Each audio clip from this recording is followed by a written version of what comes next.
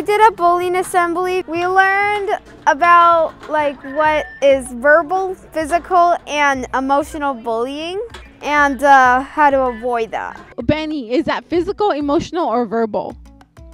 Physical, yes. Good job. It's physical. Yes.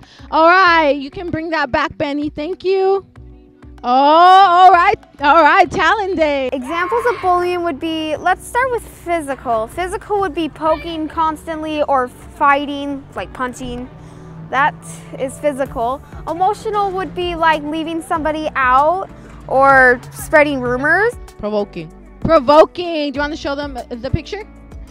Provoking. Provoking. Who would like to come and show us where that goes? Provoking. Come on up here. I think verbal would be like constantly correcting you or something like that.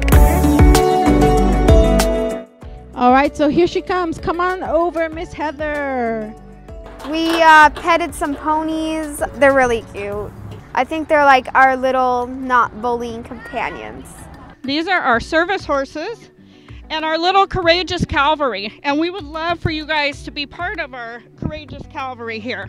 This bullying assembly thing is a very good campaign because it's very important that kids know that what is bullying and what is not bullying, so people can stop bullying and come up against it. Do